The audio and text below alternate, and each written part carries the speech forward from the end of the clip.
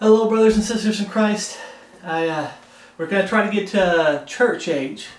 Why is church age not in the Bible and everything? Sorry about that. Just remind me. I am tired, but I'm also taking a break, brothers and sisters in Christ. I am redoing the chicken coop.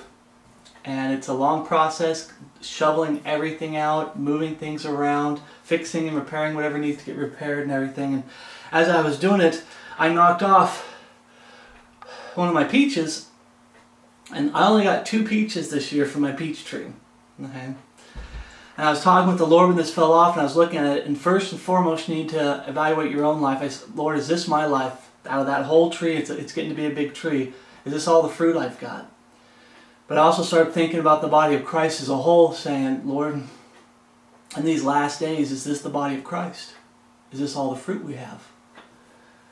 We're bringing in bad fruit.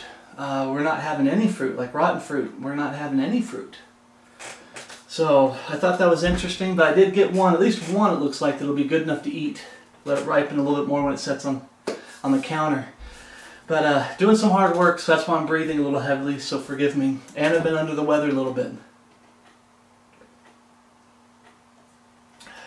So please forgive me, forgive me, forgive me. So, are you a Bible believer? We started out by explaining, doing the test. Did you fail the test? I failed the test and everything. Then we went through and listed out all these things. Do you believe this? Do you believe that? And one of the things on that test was, do you believe in the church age? How many of you believe in the church age? And we told you it wasn't in the Bible. We didn't show you it wasn't in the Bible. So this study, we're going to be going through Scripture. I'll turn to some, but mainly I'm going to be reading the Scriptures because there's a lot to go through, and I'm trying to keep things down to an hour and a half. I know that brethren are watching more than one man in ministry, which you should. Be learning more than one man in ministry. Plus, you need to take a lot of time yourself to read the Bible. So get out your King James Bible. It's where you find the Holy Scriptures, the words that we're going to be talking about.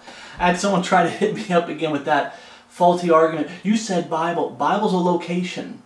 I never said inside the Bible it says the Bible. No, Bible's a location where to find the Holy Scriptures. But you got some people who don't want to let go of words that aren't in the Bible, and they're trying to use anything as an excuse to use words in the Bible. When I say get your King James Bible, that's where you find God's perfect written word today. There's so many false locations where to find counterfeit scriptures, counterfeit scriptures. So where do we find the Holy Scriptures? The King James Bible. And don't let anybody steal that from you. Oh, you can't say King James Bible. Most of the time, the people that say Bible, you can't say Bible because Bible's not in the Bible. They'll turn around and say King James Authorized Version. You ask them, well, where does it say King James Authorized Version within the Holy Scriptures? It doesn't. They're just trying to fight. Watch out for those. What I'm showing you, brothers and sisters in Christ, isn't fighting just to fight. This is what's causing division because brethren aren't sticking with the Word of God. They're going off traditions of men. They're going off church fathers. Okay? I've been talking with the Lord a lot about this, and it's like somehow, we talked about in the other study, so go watch the first study, about how it slowly crept in. Yea, hath God said, a better rendering would be, while professing to say that this book is perfect from cover to cover, and we're not supposed to add to it or subtract from it, and yet we are adding to it and subtracting from it. We're trying to improve upon it while claiming to be Bible believers. Are you a Bible believer? Church age or the time of the Gentiles? Okay? Now I already told you the answer. The answer was that the Bible says time of the Gentiles. It's the only time period this is called is the time of the Gentiles. And if I'm wrong, you can show me the Scriptures if it's called something else.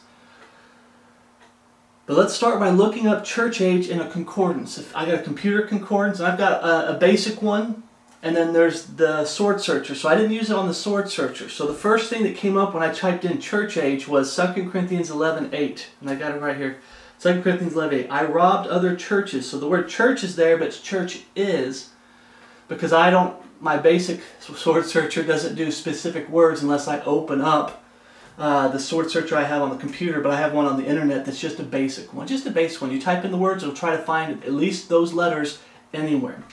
So the first time it came up for me was 2 Corinthians 11:8. I robbed other churches, and church, the word church is in churches.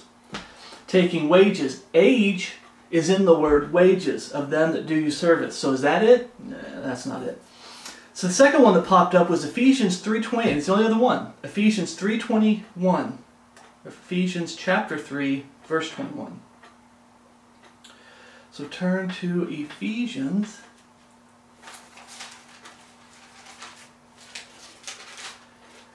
3:21. Unto him be glory in the church. See, the word church is there. By Christ Jesus throughout all ages. All ages? World without end. Amen. So we see the word age, but it adds an S to it. Ages. Okay. So church and ages is there, but the word church age isn't in the Bible. Right? You say, well, yeah, it is. Now, this should be enough for the Bible believers to say something is not right. We're saying things that aren't in the Bible. Why do we say church age? Well, we say church age because church is mentioned in this dispensation. I'm going to show that's wrong. But that's their big push. It's the church age because anytime you see church in the Bible, it has to do with this age, the dispensation that we're in. It has to do with the body of Christ. It has to do with the bride of Christ. We just saw there it said churches throughout all ages. You mean there's churches in different dispensations? We're going to find that out here. Okay? But the moment you say, okay, wait a minute, I'm saying something that's not in the Bible for someone who loves the Word of God and for someone who believes that the Word of God is perfect from cover to cover, that it can't be improved upon, add thou not to his words lest he reprove thee and thou be found a liar, add thou not to his word, it starts to bug us. It starts to prick our heart saying, why are we saying church age? Where did this come from, church fathers? It got weaseled the way in. Why? I'm going to get ahead of myself, but I'll tell you why. So they can get us out of the dispensation that we're in and bring us into other dispensations. Bringing us into things that have nothing to do with the body of Christ today as far as doctrine, but there's always instruction in righteousness. We can always learn from other dispensations and what's going on in other dispensations. But the big push of changing God's Word that I've noticed with all these studies is to get the body of Christ under a different dispensation. Okay? So, don't have to turn here, but dispensation, people always say dispensation is a falsehood. They have to.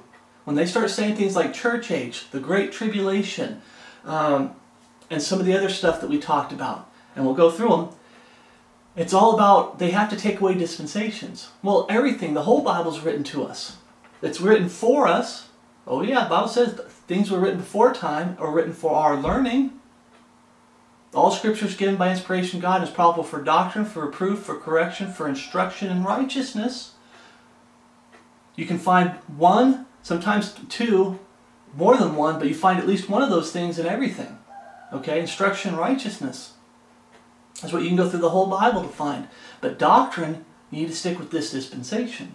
And people don't seem to have a serious problem with that. Okay? But 1 Corinthians 9:17 we read, for if I do these things willingly, I have a reward. But if against my will, a dispensation of the gospel is committed unto me. In other words, there's a different gospel being dispensed today than there was when Jesus was walking the earth. And we're going to be talking about that, the kingdom of heaven. There's a different gospel in the time of Jacob's trouble. There's a different gospel in the day of the Lord. Okay? But the dispensation, God dispensed the gospel for today through Paul. All right? That's what he's saying there. Ephesians 1, that's dispensations. But, oh no, dispensations isn't in the Bible. Yes, it is. Ephesians 1:10, that in the dispensation of the fullness of times, he might gather together in one all things in Christ, both which are in heaven and which are on earth, even in him. Right? Ephesians 3:2, we read, if ye have heard of the dispensation of the grace of God which is given me to you ward. Who's the me? Paul. Right? To you word. Colossians 1:25, whereof I am made a minister according to the dispensation of God which is given to me for you to fulfill the word of God. Dispensation is mentioned 4 times in the Bible. There are dispensations. There's different gospels in the Bible. Okay? Peter Ruckman, I know I hit Peter Ruckman sometimes when I disagree with him, but Peter Ruckman has a good study on there's many gospels in the Bible, which one's for us? And he does a good talk about, okay, like I just did it in simple form. Kingdom of heaven was the gospel when Jesus was here in the likeness of sinful flesh. God manifests in the flesh. When God the Father gave up his incorruptible body for a corruptible one and came and walked down here, it started out with John the Baptist.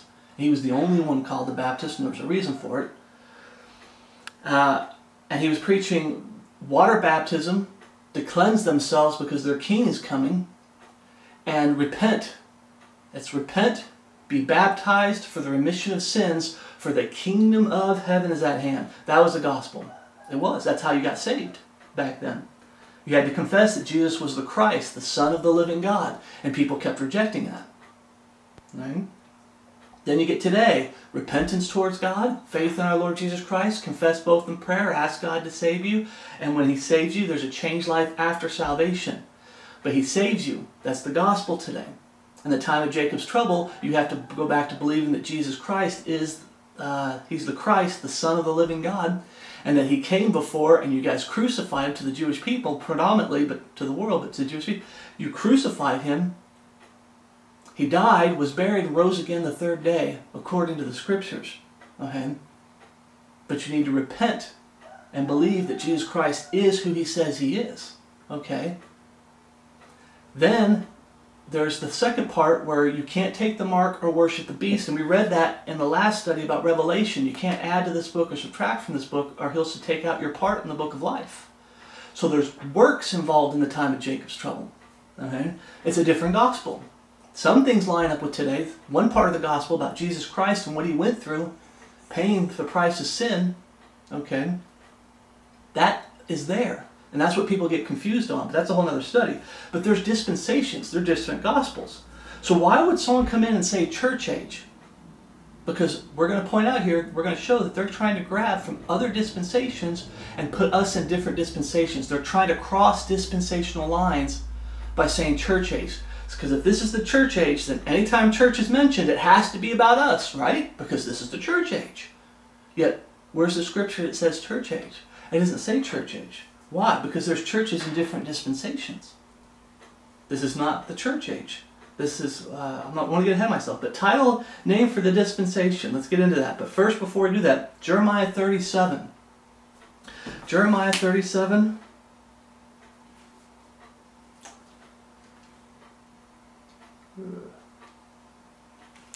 When it gets to Old Testament, I'm still fumbling around trying to find things. Forgive me.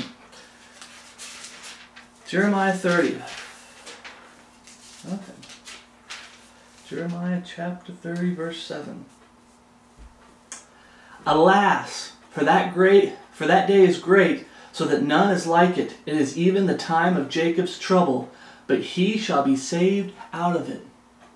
Why you say, why are you reading this? Because there's times where it only mentions the title for a certain time period once. And people say, well, it only mentioned it once, so that's more of a description. No, the time of Jacob's trouble, that 7-year time period that's coming up, it's called the time of Jacob's trouble. We're going to get this in a whole other study, why people take away the title of that 7-year time period and say the Great Tribulation. We'll get into that later.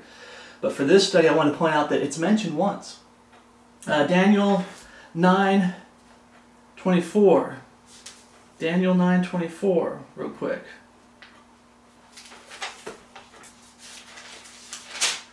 Daniel 9:24, it says, 70 weeks are determined upon thy people. 70 weeks. And 69, there's people who've done the study, we're not going to do this study here, but there's people who've done the study, great studies, that they show how 69 weeks have been accounted for. But that 70th week hasn't been accounted for. And each week represents 7 years. That's how we get the 7-year time period for that for the time of Jacob's trouble. But Daniel's 70th week is more of a, we say Daniel's 70th week is another title. It isn't. And I've got to correct myself. It's the time of Jacob's trouble. And we know it's 70 years because it's Daniel's 70th week. Okay? When he says 70 week, when Daniel's preaching that there's 70 weeks are determined upon thy people. And you can read that whole chapter, or that whole verse, I'm sorry. And it starts going through a description of what that time period's about. The Jews. No, it's still about the body of Christ, the church, No, okay? It's about the Jews. God goes back to dealing with the Jews. But we see there these things that the title in Jeremiah is mentioned once. So don't be surprised when you do studies that God will show you something that says, okay, it's mentioned once here, and that's a title for something, or a description for a certain time period or what's going on. Okay? Turn to Luke 21. So what is this time period called? Okay? From the death, burial, resurrection of Jesus Christ to the catching away of the body of Christ. What is this time period called? Turn to Luke 21.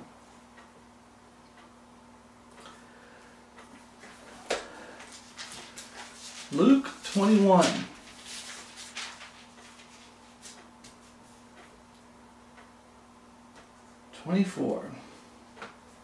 And they shall fall by the edge of the sword, and shall be led away captive into all nations, and Jerusalem shall be trodden down of the Gentiles. They're asking, when you read about this, they're asking, about the end days, about the future. This is a future prophecy. This is after his death, burial, and resurrection. Okay? So the Jews will be trodden on the Gentiles until the time of the Gentiles be fulfilled. When's the time of the Gentiles fulfilled? The catching away of the body of Christ. God's done with the Gentiles, the world as a whole, and he's going back to dealing with the Jews. Because remember what we read up there in Daniel's 70 weeks, are determined upon thy people and upon thy holy city to finish, I'm sorry we didn't read it though, but to finish the transgression and to make an end of sin. He goes back to dealing with the Jewish people, and only the Jewish people in the time of Jacob's trouble. Okay?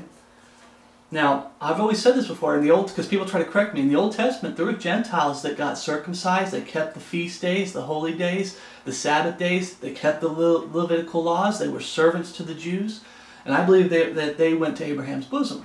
Okay? If they were getting animal sacrifices done for them, and everything, and there was blood to cover their sins, and they were doing things God's way, but there was a time period where it was about the Jews being called out from the world. And the time of Jacob's trouble, it's going to go back to that. But it says, until the time of the Gentiles be fulfilled. That's what this time period is called. Turn to Ephesians 2:4. Now, I've already explained this before. What does that mean? That means salvation goes out to the world. I'm getting ahead of myself. But Ephesians 2:4.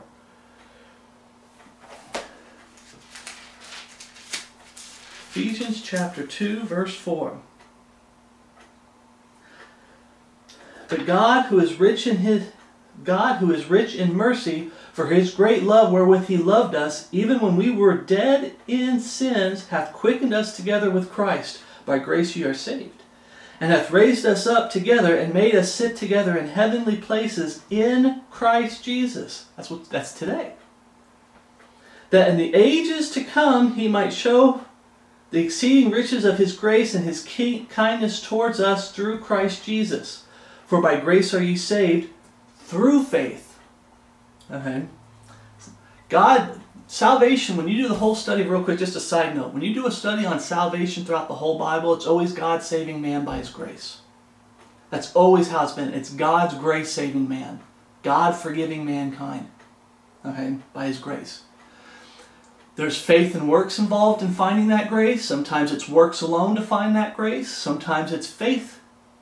You have to go through faith to find that grace. So there's works, there's faith and works. It depends on the dispensation. But this dispensation, we're saved by God's grace, and you find it through faith. And that not of yourselves, and I always say that because people try to say, well, it's grace alone. And they take repentance out, even though repentance is part of that faith, through that faith. Confessing both in prayer is part through that faith. They cut up the faith and make it only believe, only believe. That's what it means by faith. Faith alone, faith alone. The Bible never teaches faith alone. It teaches you have to go through the faith that God set up. Repentance, belief in the finished work of Jesus Christ on the cross, confessing both in prayer and asking God to save you. It takes faith to do all four of those things. And they try to take everything away except belief only, head knowledge. Trying to disguise head knowledge as faith when it's not faith.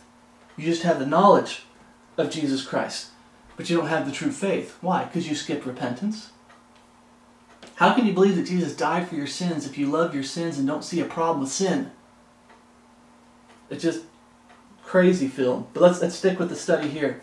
And that not of yourselves, it is the gift of God, not of works, lest any man should boast. Getting saved is not of works. But they hate verse 10. They don't like to keep reading verse 10. What does verse 10 say? For we are his workmanship, after salvation, we are his workmanship, created in Christ Jesus. If any man be in Christ, he is a new creature. Old things are passed away. Behold, all things have become new.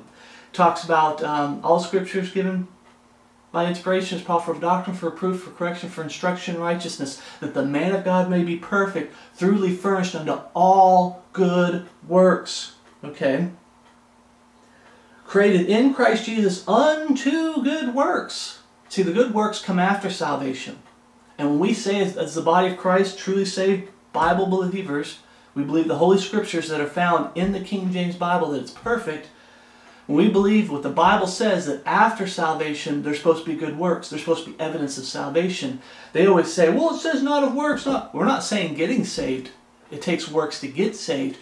God comes in and changes your life. You now get purchased. The Bible says, feed the church of God, which he hath purchased with his own blood.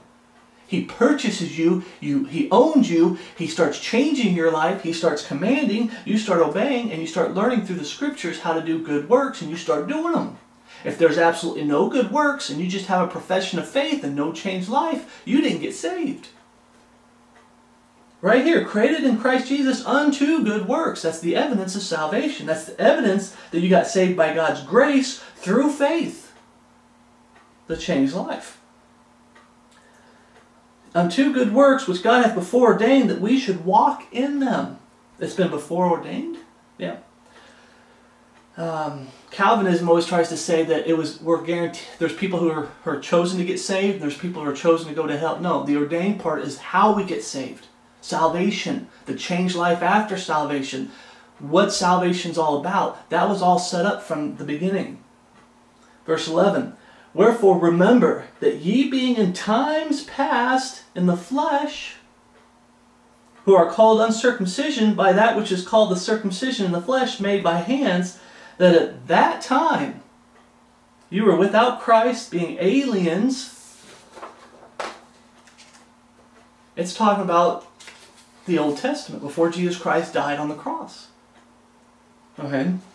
Some people say, well, it's your lost state. It could be your lost state too. I mean, sometimes we can learn two things from the same passage. This is someone who's lost present tense. But also for this study, when you read this, you can also say, okay, that's how the Gentiles were in the Old Testament. Wherefore remember that being in times past Gentiles in the flesh, who are called uncircumcision, by that which is called the circumcision in the flesh made by hand, that at that time you were without Christ, being aliens from the commonwealth of Israel, and strangers from the covenant of promise.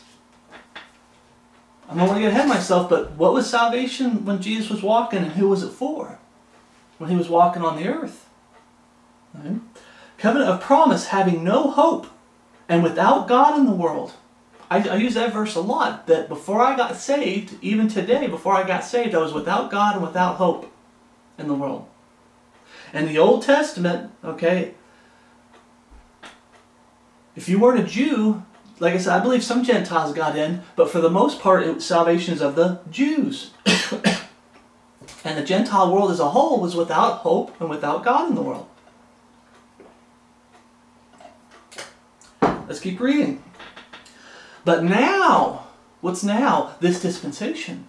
Salvation has gone out to the world. It's the time of the Gentiles, meaning salvation has gone out to the world. Not just for the Jews, but for the Jews and Gentiles. For everybody. Anybody can say. But now in Christ Jesus, ye who sometimes were afar off are made nigh by the blood of Christ. For he is our peace, who hath made both one, and hath broken down the middle wall of partition between us. We get adopted in. 15. Having abolished in the flesh of the enmity, even the law of commandments contained in ordinances, for to make in himself of twain one new man, so making peace.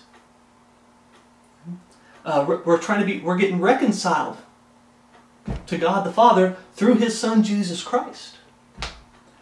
And that he might reconcile both unto God in one body by the cross, having slain the enmity thereby, and came and preached peace to you which were afar off, and to them that were nigh. Okay? Salvation, we're going to get into this next. I keep saying it, but we're going to show the scripture to back it up. Salvation is of the Jews. Now salvation's gone out to the world. Gentiles can be adopted in. We can be grafted in. Anybody can get saved today.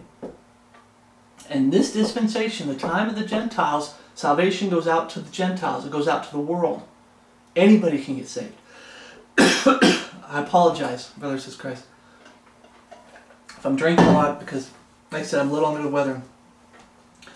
And I'm trying to get work done before winter sets in. Our summer went by pretty fast, didn't it, brothers and sisters? Summer went by really fast. So I read those verses to try to show that, hey, something changed. Before, salvation for the Gentiles as a whole, salvation wasn't out there for the Gentiles, for the whole world. Salvation was predominantly just for the Jewish people. There were some Gentiles, I believe, at the whole other study, that got saved in the Old Testament. They didn't get saved. Their sins got covered, and they still had to wait for Jesus to go down to Abraham's bosom. But that being said, predominantly salvation was just for the Jewish people. But that changed. Something changed. What changed? Jesus died on the cross. They rejected Jesus Christ. But I'm getting ahead of myself. Before Jesus' death on the cross, okay, Matthew 10:1. Matthew 10:1. I know all this turning around, slowing things down, but Matthew 10:1. I'm going to read here because I have highlights in my notes. Matthew 10:1. And when he had called unto him his 12 disciples, he gave them power against unclean spirits to cast them out and to heal all manner of sickness and all manner of disease.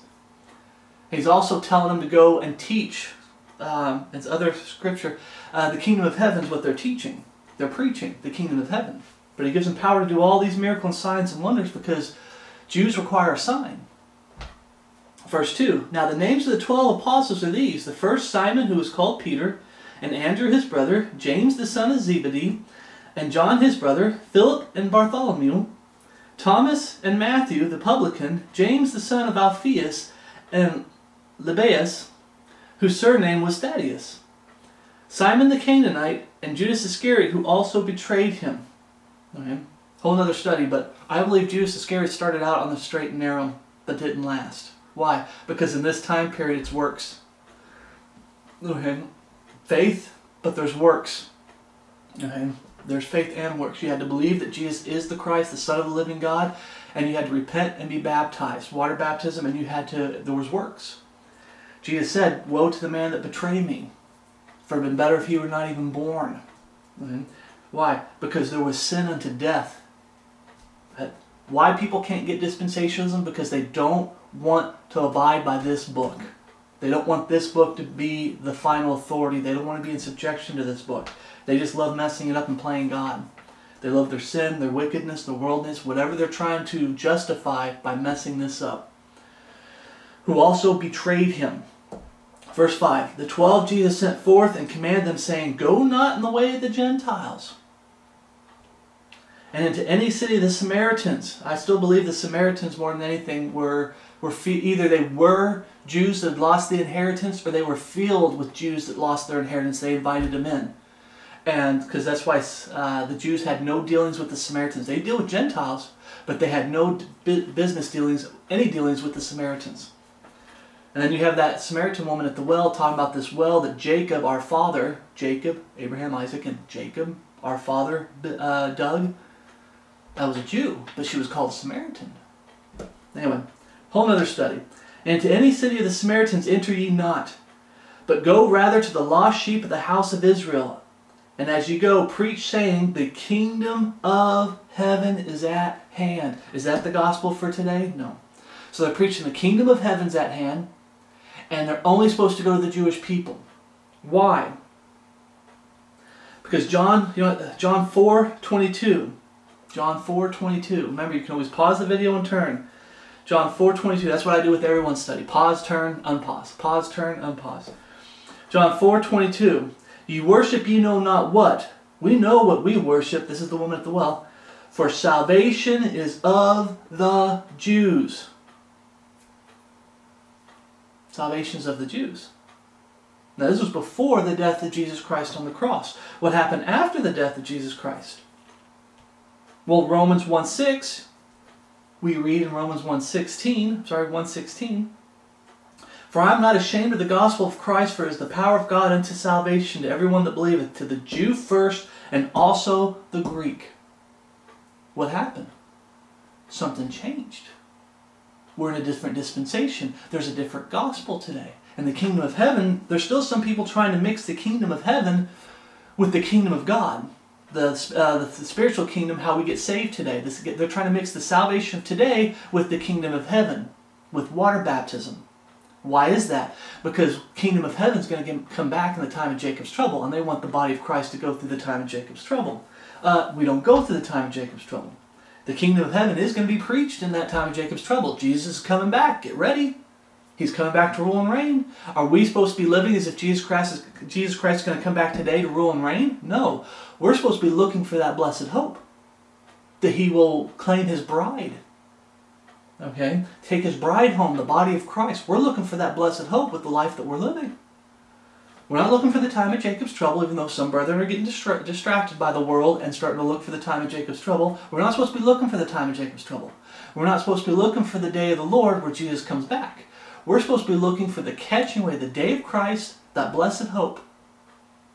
When we get caught, when the bride of Christ will get caught up. Okay? But today, different dispensation. When Jesus was there, salvation is of the Jews. Today, salvation is for everybody. It's gone out to the world. 2 Timothy 4:17. 2 Timothy 4:17. Notwithstanding, the Lord stood with me and strengthened me, that by me the preaching might be fully known. This is Paul talking to Timothy. And that all the Gentiles might hear, and I was delivered out of the mouth of the lion. That all the Gentiles might hear. Salvation's gone out to the Jews and the Gentiles. Sometimes they'll say Jew and Greek, but to the Gentiles, to the whole world. Paul is the apostle to the Gentiles. John the Baptist started out the kingdom of heaven because that's what he was called to do. He started preaching the kingdom of heaven, was thrown in prison, and Jesus took up that mantle because it was meant for him to begin with, and he started preaching the kingdom of heaven. Now, in the Gospels, you can read him talking about this dispensation, future prophecy. That's where we get the title for this time period, the time of the Gentiles. But when he's talking to the Jewish people, he's preaching predominantly the kingdom of heaven. There's times where Peter and some of his apostles come to him and say, show us the end times. What will the last days be like? And he's talking about the time of Jacob's trouble, going into the kingdom of heaven, which is the part of the kingdom of heaven, going into the day of the Lord. You have the time of Jacob's trouble, the day of the Lord, and Satan is let loose for a while. And all three of these is the kingdom of heaven as a whole.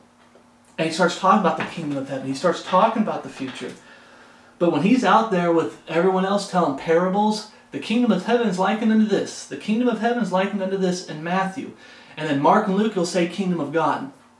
And people say, well, since it says kingdom of God, it's different. No, it isn't. It's still talking about the kingdom of heaven. Kingdom of heaven and kingdom of God can be the same thing.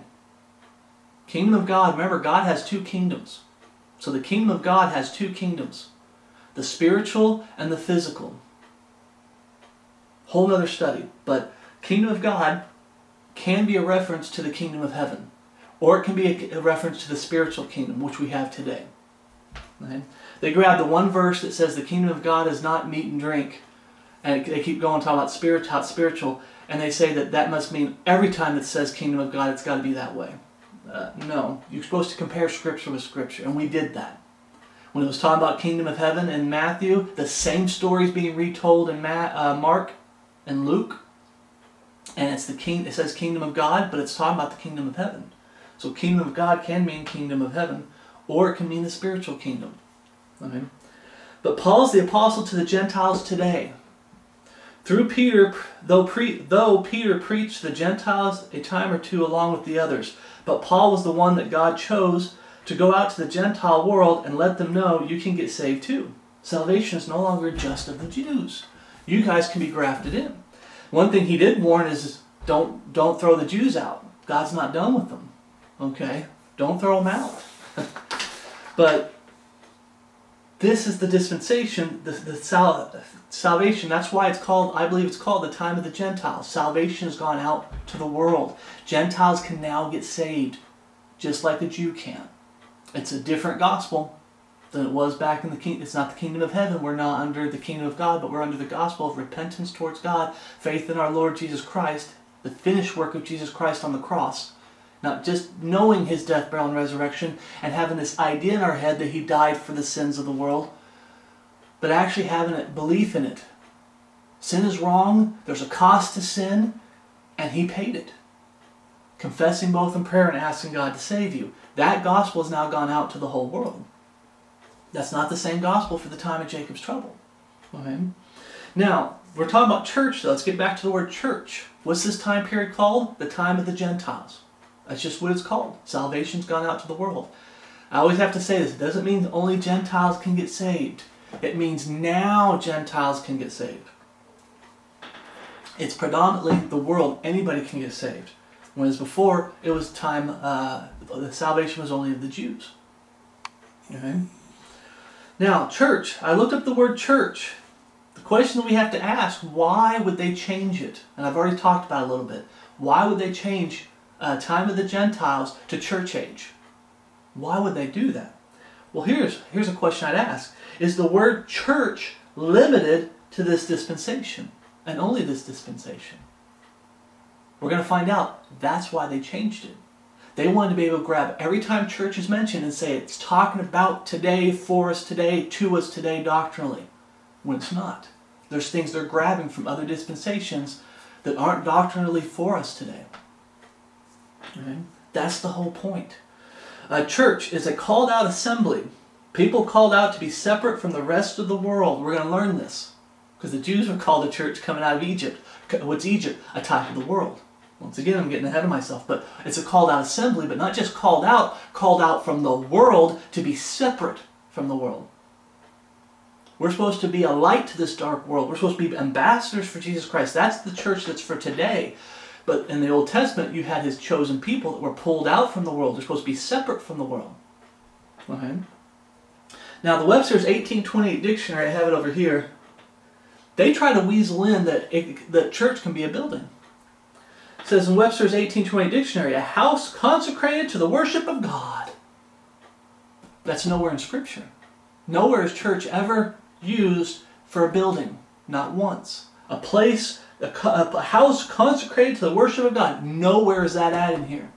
Where did that garbage come from? Church fathers, traditions of men, Catholicism. Trying to grab from the Old Testament where they did have a house. They had synagogues.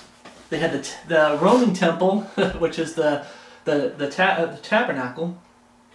The Roman temple. Then they built a physical temple, and then they started building little synagogues all over the place. So they didn't have to. They had to travel to they're supposed to travel to the temple one time a year to do animal sacrifices and whatnot. And I think it's the Passover, to observe the Passover. But for the most part, there was houses that were consecrated to the worship of God. And when they came together, they assembled. Okay? So maybe this definition is trying to grab from the Old Testament, but it makes it apply, like, when we keep reading this, it makes it apply today, because right after it says, comma, among Christians. Christians are only today.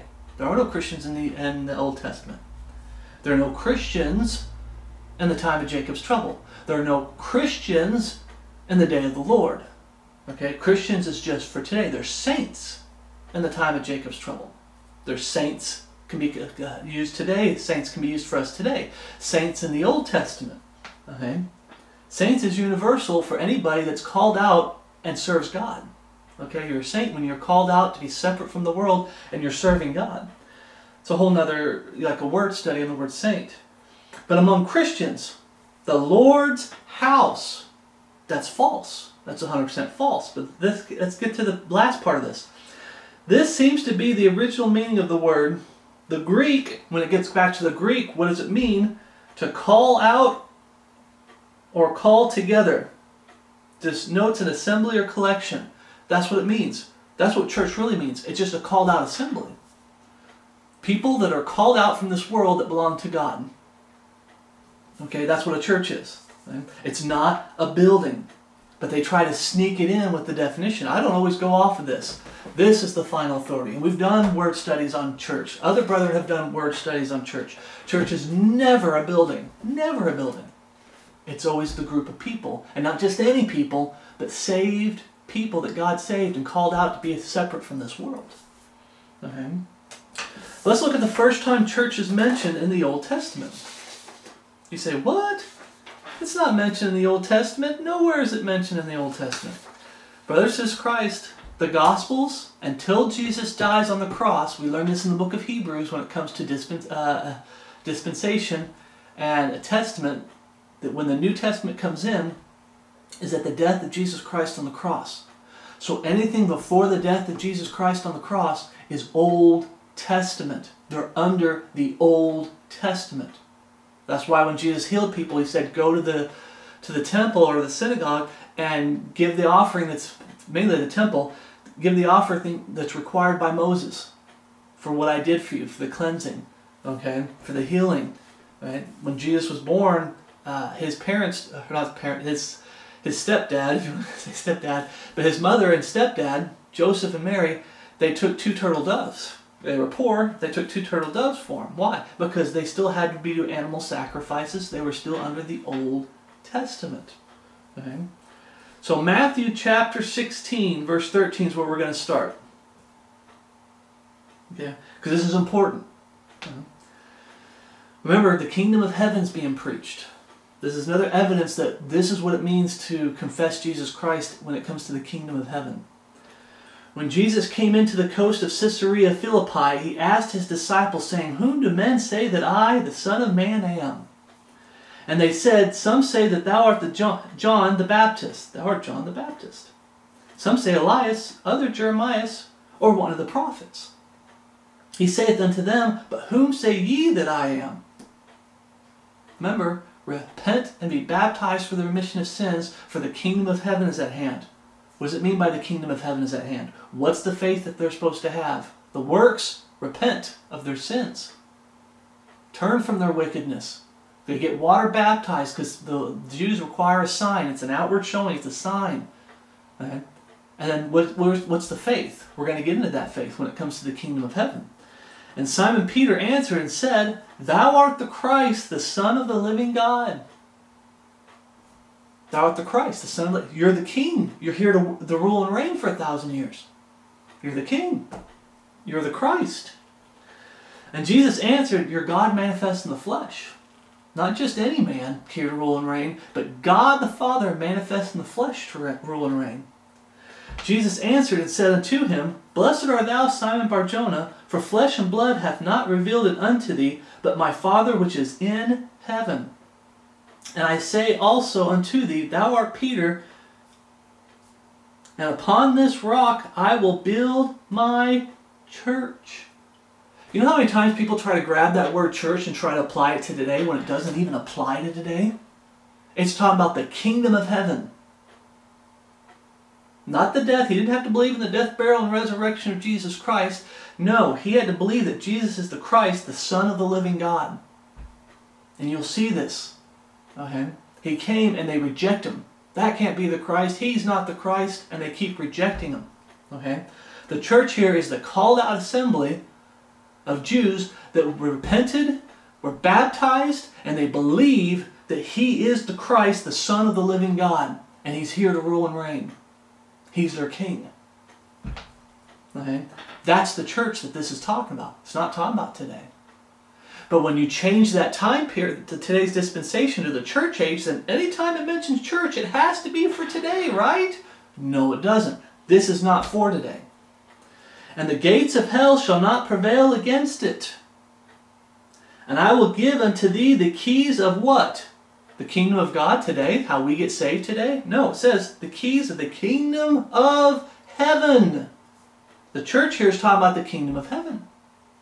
We're going to get into this in Revelation. Those churches aren't for today. They're for the kingdom of heaven. We can learn from those churches. We can learn from their mistakes. We can learn what pleases God and what doesn't please God. But we're going to get into that a little bit. Those churches aren't for today. They're for the kingdom of heaven. But how do you mess people up? We're just going to call this the church age. That way, anytime church is mentioned, it has to be talking about today. Therefore, we can make Peter the first pope. That's not even for today. The church they're grabbing from there, that's not even for today. It was for when Jesus was walking on the earth and for the time of Jacob's trouble going into the kingdom of heaven, the day of the Lord, the 1,000-year reign of Jesus Christ. And then when Satan's let loose for a little while. That's what this church is.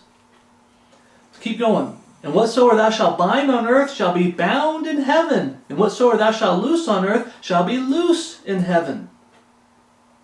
Remember that. Okay? The kingdom of heaven got put off when the Jews as a whole rejected that Jesus was the Christ, the Son of the living God. That he was their king. They crucified their king. Remember Pontius Pilate, shall I crucify your king? What did they say? We have no king but Caesar. They rejected their king for a Gentile king. We have no king but Caesar. Oh yeah. Remember, salvation when Jesus was walking on the earth was repent and be baptized with water. Not the Holy Spirit, water. And this is a whole other study because I'll get into it eventually. I believe it's wrong to be water baptized today. I really do. Because it's not for today. You're grabbing from a different gospel, a different dispensation, and trying to apply it today. Today we're supposed to be baptized with the Holy Spirit. When Jesus said go out and baptize all nations, He's not talking about water. He's talking about the Holy Spirit. He baptizes with the Holy Spirit. Okay? You have some brethren that get on, what we're talking to be, we're worried about, if I never got water baptized, does that mean I'm not saved? No, you're saved today because you were baptized with the Holy Spirit. And you get some people that claim water baptism is not a requirement for today. But you should do it after salvation. Wait a minute, you just made it a requirement after you just said it wasn't a requirement. It's called double talk. If it's not required for salvation and it's not a command to do after salvation, where do you get that? Because it's not. In the book of Acts, the transition period where they're still preaching the kingdom of heaven and there's water baptism, along with the Holy Ghost baptism, you have both baptisms there. After a while, the water baptism goes away because the Jews reject Jesus as their king again. They reject Him as their king, as Jesus, the Christ, the Son of the living God. God manifest in the flesh. He rose from the third day, proving that He's God, but they still rejected Him as God. Water baptism goes away. But it was there for the kingdom of heaven gospel. For the kingdom of heaven is at hand. For the kingdom of heaven is at hand. They had to believe that Jesus is the Christ.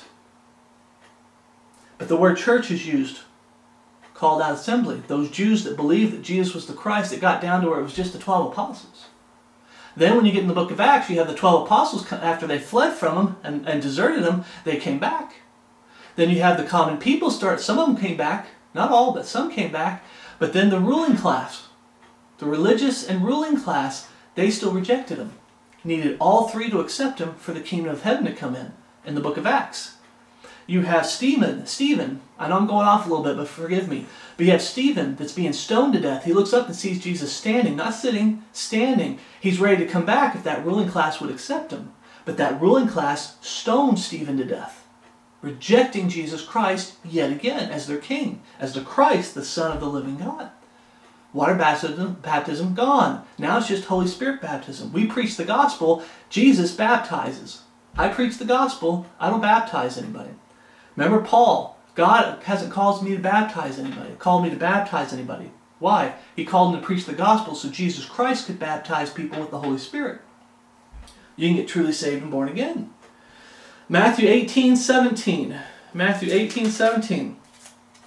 Let's look at the second time it's mentioned. Remember the first time it's mentioned in conjunction with the kingdom of heaven. Is that for today? No. So this church here that Jesus is talking about was in His day, because people always say, well, Jesus knew they were going to reject you. Yes, He knew they were going to reject Him, but He still had to offer it to them.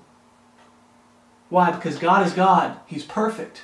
If I said, I knew you wouldn't believe, that's why I didn't preach the gospel to you, you could stand before God and say, I never knew the truth. And He would be an unjust God. The gospel still had to be preached to you, talking about the lost world, time and time again, to hold them accountable. So when they do stand before Jesus Christ as a lost man or a lost woman, they are without excuse. When those Jews that rejected Jesus Christ, the kingdom of heaven, and then turned around and rejected Jesus Christ for the kingdom of God, in the New Testament today, they're without excuse. Right? He still had to offer it to them. So church there is part of the kingdom of God that He's setting up there, and then it'll be started up again in the time of Jacob's trouble. Only the two witnesses, it won't be the apostles, it'll be the two witnesses. And who are the two witnesses in the time of Jacob's trouble? Moses and Elijah. I believe they're going to be preaching the kingdom of heaven, gospel all over again. Repent and believe in Jesus Christ, for He's coming back. He's coming back any day now. You better get right with God. Not coming back to take His bride home. I'm talking about coming back to rule and reign for 1,000 years. That kingdom of heaven is going to come back in the time of Jacob's trouble. There's going to be a mix of the kingdom of heaven and the kingdom of God together in the time of Jacob's trouble. Matthew 18:17, there's going to be works and faith. And then when you get into the actual day of the Lord, it's just works. Matthew 18:17. Second time that church is mentioned. Verse 17. And I remember reading all of this. Go back to 15. It says, "Moreover, if thy brother shall trespass against thee, go and tell him his fault between thee and him alone. If he shall hear thee, thou hast gained thy brother." I use this for instruction in righteousness. How are we supposed to confront a brother in Christ? Here's how you confront a brother in Christ. With love. Okay? But today, brethren don't want to confront one another. When there's a disagreement, or when you feel like you've been wronged by a brother in Christ, you don't confront them. You just kick them to the curb like they're nothing. This says, "Moreover, if thy brother shall trespass against thee, go and tell him his fault between thee and him alone. If he shall hear thee, thou hast gained thy brother. But if he will not hear thee, then take with thee one or two more, that in the mouth of 2 or 3 witnesses every word may be established. And if he shall neglect to hear them, tell it unto the church. But if he neglect to hear the church, let him be unto thee as a heathen man and a publican." Let him be as a heathen man and publican. And I have to correct myself. Remember, as we do studies, brothers and sisters in Christ, we correct ourselves. Is that for today? Heathen man and a publican. I always say that means you just treat them like they're lost as far as you kick them out of your fellowship. Now, we're supposed to kick men out of our fellowship. But there's scripture where Paul says, don't treat him like a lost person, but admonish him as a brother. Remember, he's still a brother in Christ. This says, oh no, he's a heathen man and a publican. He's to be as a heathen man and a publican. Instruction in righteousness, I still like preaching that. If someone starts getting into wickedness and sin, you have to treat them like they're lost, as far as you're not allowed to fellowship with the lost world. That's what the Bible says. You're not allowed, so you kick them out of your fellowship till they get their heart right with God and come back in. But you say that's not strong enough to prove that it's talking about a different dispensation. Okay? Go all the way back to verse 1. But remember, it says church there. It says, "And if he shall neglect to hear them, tell it unto the whole church." It's a called out assembly. Is that church talking about today? The bride of Christ, the body of Christ. Go back to 18 verse 1. Go all the way back up to verse 1.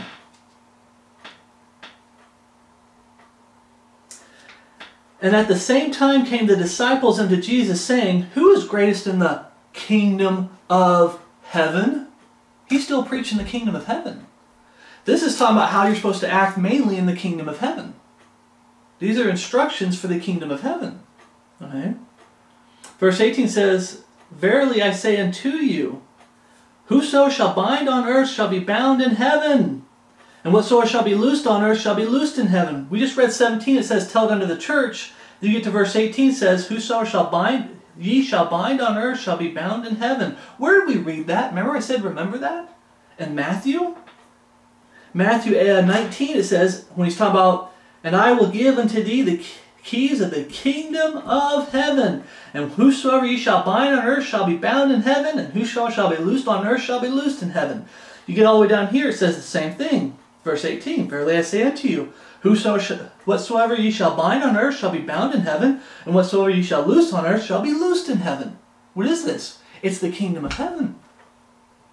You can't get around it. It's the kingdom of heaven. It's not for today. But people will grab this and try to say, this is doctrinally for today. No, these are things that you can fail this and lose your salvation in the kingdom of heaven. Okay, in that day of the Lord. Okay, today it's instruction in righteousness. This is like, okay, we see here that we need to work things out and we need to get right with one another so we can be on the same path, because if we're always fighting one another and we don't get, Paul says we're supposed to be of the same mind and of the same judgment, striving together.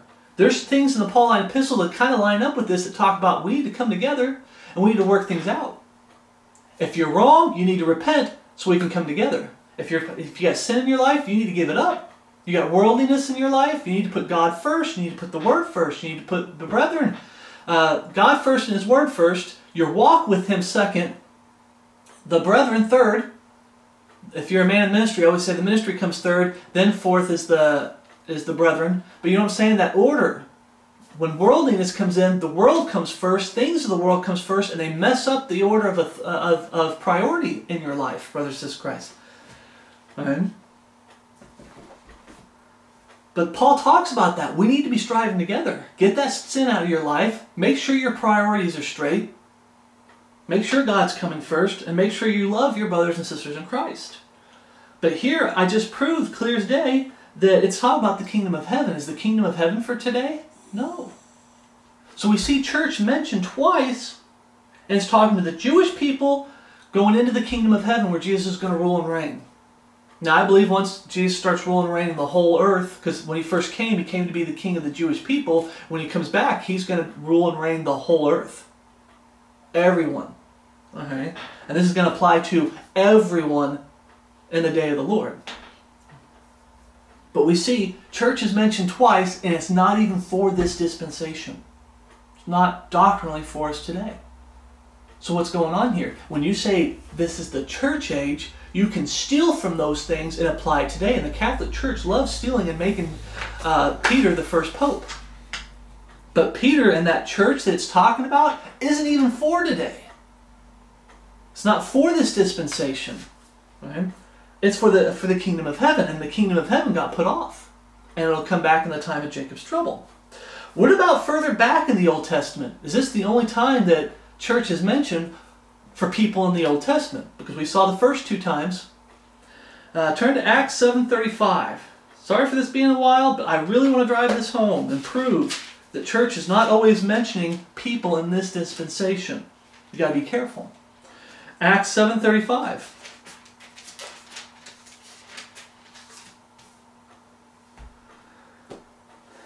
Acts 7:35. This Moses whom they refused, saying, it's talking about Moses in the Old Testament. They came out of Egypt. They're about to go in the wilderness. This Moses whom they refused, saying, who made thee a ruler and a judge? The same did God send to be a ruler and a deliverer by the hand of the angel, which appeared to him in the bush. Hand of the angel? Jesus Christ. But it was the Holy Spirit.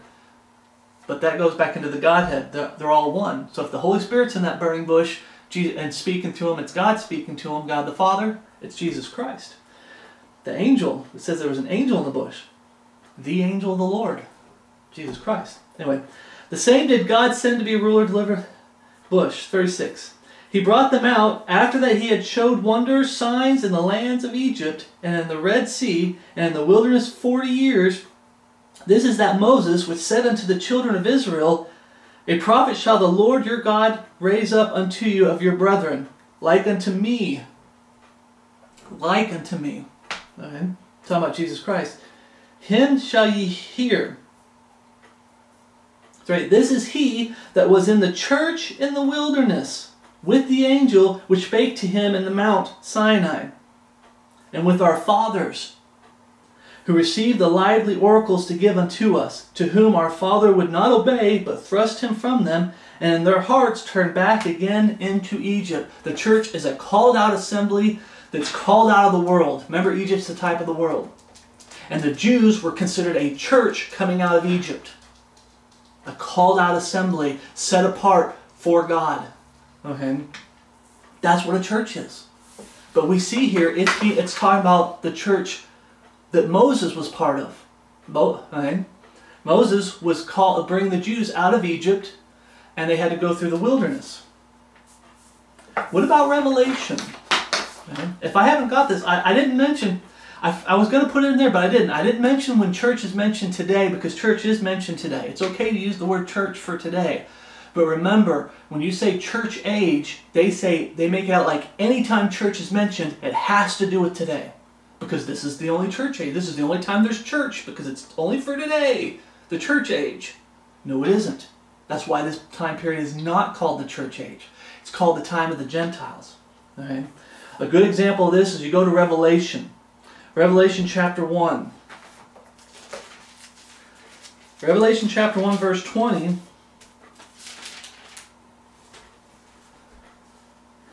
We read, the mystery of the 7 stars which thou sawest in my right hand, and the 7 golden candlesticks. The 7 stars are the angels of the 7 churches, And the 7 candlesticks which thou sawest are the 7 churches. And we always have people fighting over this. Are these churches for today? Are they churches in the time of Jacob's trouble? Are they churches in another dispensation, like the day of the Lord? They're churches in the time of Jacob's trouble, going into the day of the Lord, and when Satan's let loose at the end. Okay? It's for the whole kingdom of heaven, I believe. Okay, why? Because today the Bible says, we're going to get into this, we are sealed into the day of redemption. Our eternal life comes from Jesus Christ. Okay? Our life is in Him. We get our eternal life through Him. That's what the bride of Christ today, the body of Christ today. We get our life through Jesus Christ. We get our eternal life through Jesus Christ. Let's go ahead and read Revelation 2:1. We're just going to read one of the churches, but you can go through and through the study, continue the study, and go through all the churches, and you realize they're all being judged on their works. Let's read this. Unto the angel of the church of Ephesus write, These things saith he that holdeth the 7 stars in his right hand, who walketh in the midst of the 7 golden candlesticks. I know thy works. They're all being judged based off their works. All of them. These are churches that their salvation is based off of works. Not once does it talk about, I know thy faith, I know thy faith, I know thy faith. It does mention faith a little bit here and there, but I know thy works. And thy labor, and thy patience, and how thou canst not bear them which are evil, and thou hast tried them which say they are apostles. Are there apostles today? No. Tried the apostles, and are not, and hast found them liars. People always say for instruction righteousness. Are there people trying to claim to be apostles today in false religions? Yes, there are. But this is mainly, I believe, for the time of Jacob's trouble, going into the day of the Lord. Okay. Try them, because remember what the apostles were for the Jews. Remember what we just read? Jesus said, Go not in the way of the Gentiles, nor the Samaritans, but only to the Jews, because salvation is only of the Jews. So what's the point of having apostles today? To preach to the Jews. But you have Gentiles, like I think it's Mormons, Gentiles trying to pretend that they have apostles. It's all just to mess things up. But in the time of Jacob's trouble, when things go back to being God focusing on the Jews, I believe there's going to be false people standing up as Jews, standing up saying, I'm an apostle and you need to listen to me. And they're false. Remember, there's no apostles. God sends 2 witnesses, not apostles anymore. He had apostles when He first came, but in the time of Jacob's trouble, He's going to be sending 2 witnesses, Moses and Elijah. But you're going to have people trying to stand up saying, I'm an apostle, I'm an apostle. That's not for today. Okay, there are no apostles today. Apostle is someone who has seen Christ and were chosen by Christ to have that title and to have that office. And there's signs to prove that office. Okay? You can go look that up on your own, brothers and Christ. Verse 3, And has borne and has patience, and for my name's sake has labored and has not fainted. Nevertheless, there's always places we can improve ourselves, brothers and Christ. That's what we can learn from them. They're doing good, they hate evil, they're trying to do their best. Nevertheless, there's always areas in our walk with the Lord that we can improve on. There's always areas in our life that we can do better for the Lord. I have somewhat against thee, because thou hast left thy first love. Remember therefore from whence thou art fallen, and repent, and do the first works. Or else I will come unto thee quickly, and will remove thy candlestick out of his place. Almost sounds like you lose your salvation. Right? Except thou repent. But this thou hast, that thou hatest the deeds of the Nicolaitans, which I also hate. He that hath an ear, let him hear what the Spirit saith unto the churches. To him that overcometh. We've already talked about this. In the time of Jacob's trouble, there is no I'm saved present tense. There is today. I'm sealed into the day of redemption. Grieve not the Holy Spirit, whereby ye are sealed into the day of redemption. These things have I written unto you that believe on the name of the Son of God, that ye may know you have eternal life. Know ye have eternal life. Why? Because our eternal life is through Jesus Christ. Know that ye have eternal life, and that ye may believe on the name of the Son of God. But in that time period, we talked about some of the kingdom of heaven parables that Jesus was preaching. In the Sermon on the Mount, you have to endure to the end. And once you make it to the end, then ye shall be saved. To him that overcometh will I give to eat of the tree of life. Him that overcometh? And do we get our eternal life from the tree of life, or do we get it from Jesus Christ? We get it from Jesus Christ. When does the tree of life come into play?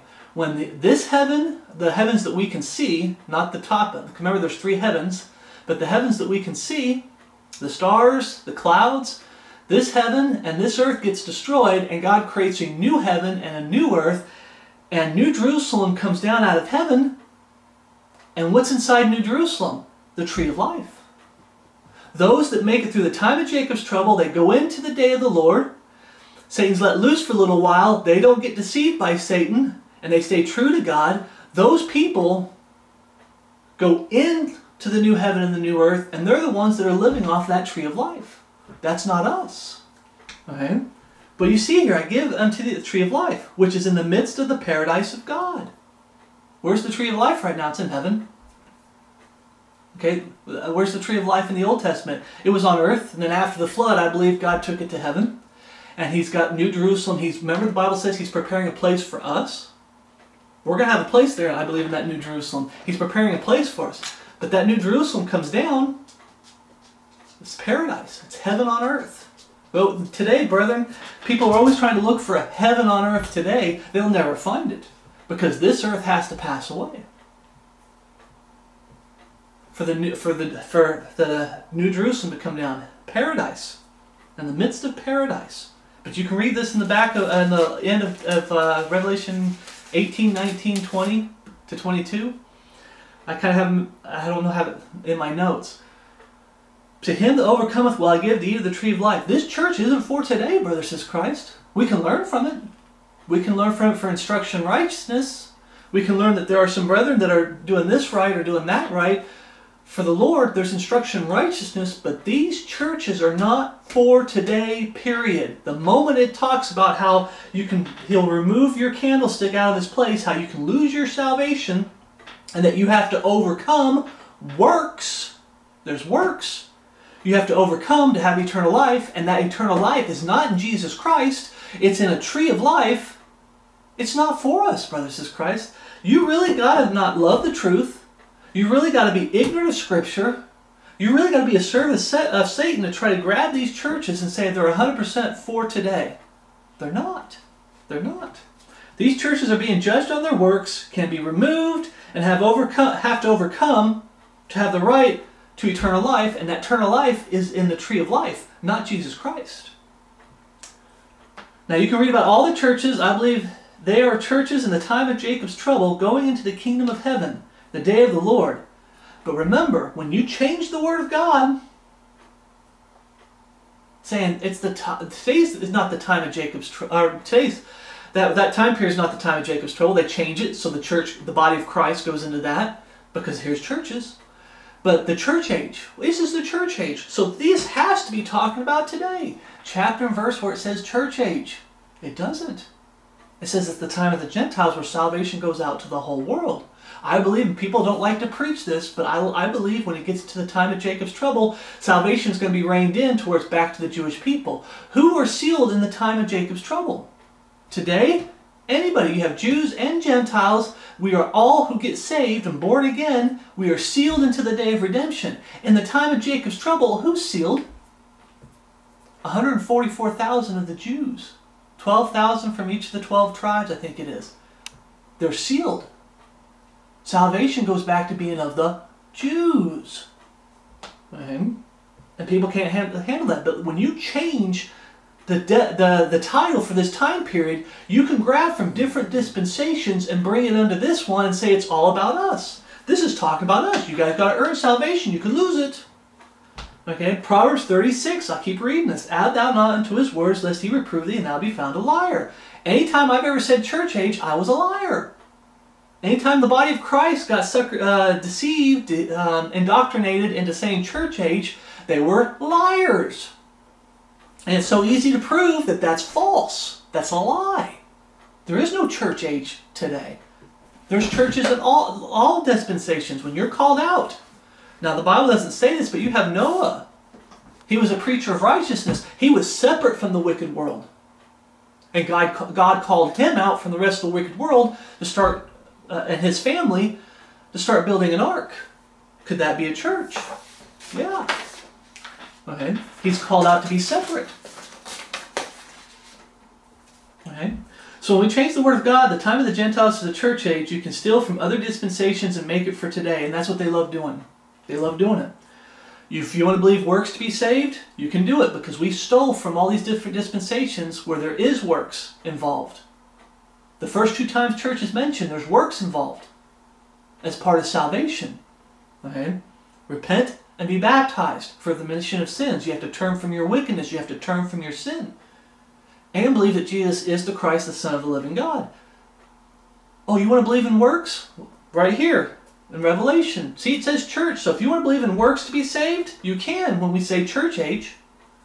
If you want to believe you can lose your salvation, church age. If you want to believe that you're sealed and can't lose your salvation, church age.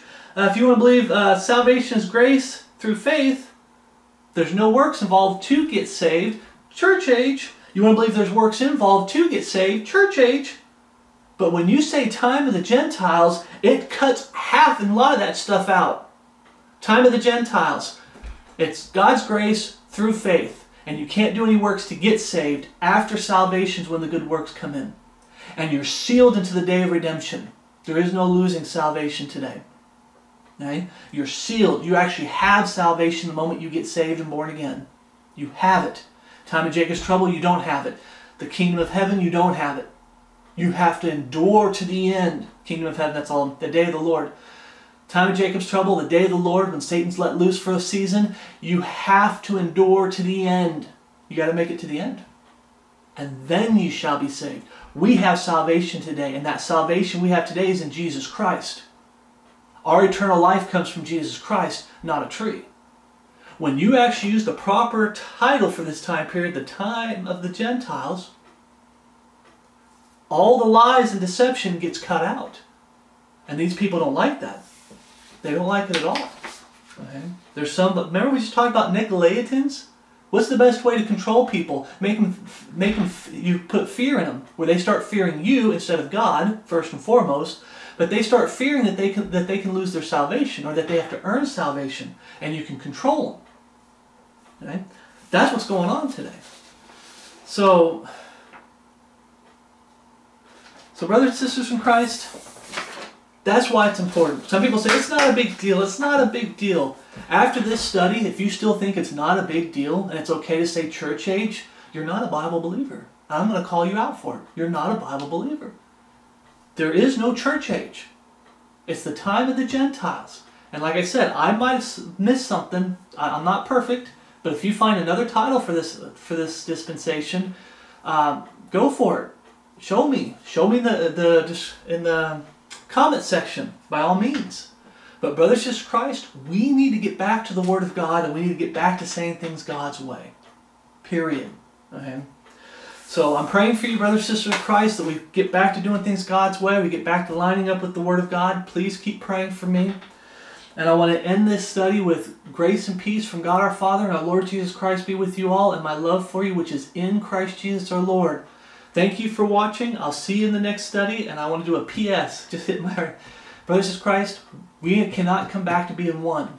We cannot fight this division that's in the body of Christ until we come back to lining up with the Bible as the Bible is. Okay? The number one reason that's causing a lot of the division, there's 2 reasons. Justifying worldliness, idolatry, and the flesh. You know, trying to get this to conform to you so you can have this world, this wicked world. That's one reason it's causing division. But the biggest thing I see causing division is we're all fighting over words that aren't in the Bible. Church age. We're doing some of the smaller ones. We'll get some of the bigger ones that are really causing division. But this would cause division on someone who's not a Bible believer, that's a wolf in sheep's clothing, comes in, oh, it's not a big deal, it's not a big deal. We can say church age, it's not a big... No. Or some of the brethren that had been... The Bible says... Some shall depart from the faith, giving heed to seducing spirits and doctrines of devils, having their conscience seared. Some of the brethren, their conscience is so seared, they won't repent and turn from saying church age and get back to saying things God's way. It's the time of the Gentiles. This time period, our eternal life is through Jesus Christ, through the gospel for today. Repentance towards God, faith in the finished work of Jesus Christ on the cross, confess both in prayer and ask God to save you. And their conscience is seared with a hot iron, and they're not going to budge. This is not about causing division, brothers and sisters. This is about bringing us back together in unity. As Paul said, we're supposed to be one, striving together. Okay? We're supposed to be the same mind, the same judgment. We're supposed to be one body. We're all supposed to be one in Christ Jesus our Lord.